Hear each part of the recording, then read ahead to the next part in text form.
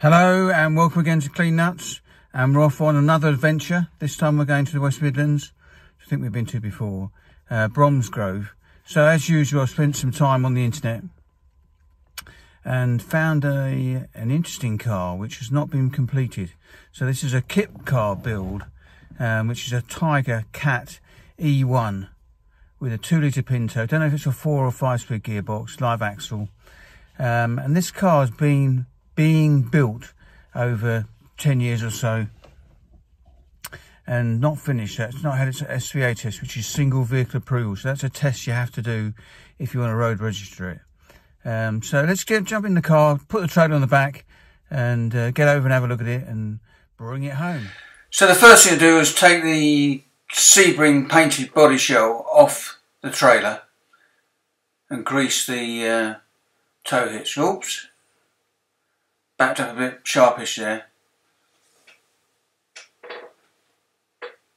So let's put the safety on, and I'm very keen to get not to get the trailer pinched. So I put an extra chain on it. So back that off.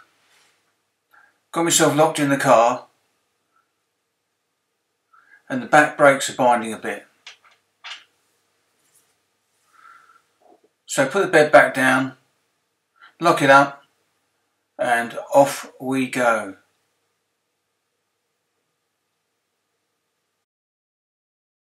So here we are on the way home at the services. There's a few things that stick out. There's no gator on the gear knob.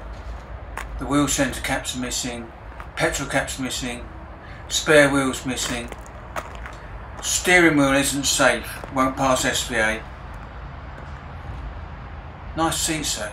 Nice gauges. And a nice header. Tyres are brand new, still got the stickers on. They're probably a few years old. And the headlights are out of alignment. Look at this for skill. In one. Thank you very much. Well, I finally got back and I'm thrilled. It's not been driven at all. I think it's about 10 years old. Got a Pinto on twin 45s, 5-speed gearbox and independent rear axle. So let's have a proper look at it tomorrow. Well, I like to get the paperwork in order, but it also gives you some clues. I've been saying it's 10 years in the build. Try 20.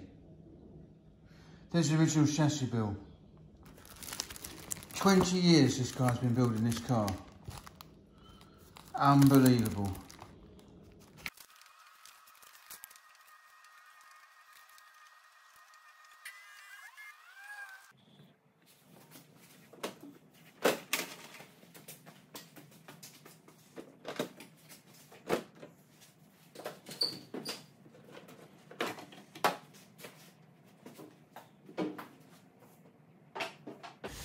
These feel a bit crusty.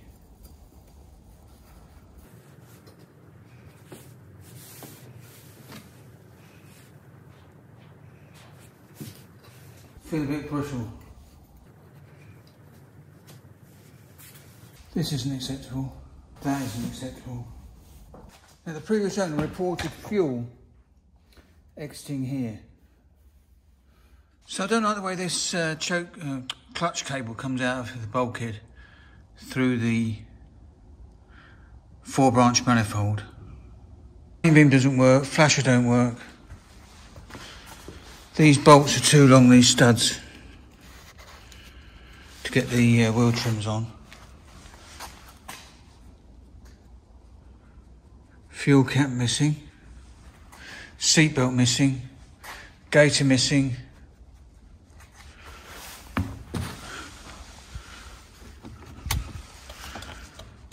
Hazards are working. Nice gauges, look. Tiger branded. Fog light works, I've tested that. Oh, I see, fuel gauge.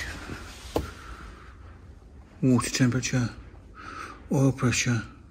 Speedo. Tacho. They're nice.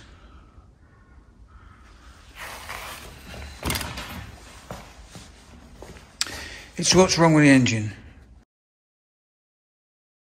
I think I'm going to put together a plan of what to do. So checking the oil, checking the fuel pressure, get the tyres pumped up, sort out the wheel trims, sort out the headlamp, sort out this messy wiring we've got here. So there you have it, a Tiger Cat E1 kit, started in the year 2000, it's now January 2020, it's been 20 years in the build, needs to be SVA, single vehicle approval, to get it road registered. Oh, there's the wheel centres.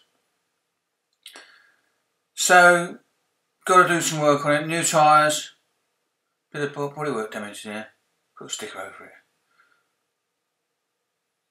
Independent rear suspension from a Sierra. Anyway, I'll put together a plan and we'll have a little go at it together, see if we can get it registered, see if we can get it running and see if we can get it on the road. So if you like these videos, like and subscribe. Remember, Clean Nuts, celebrating all things mechanical.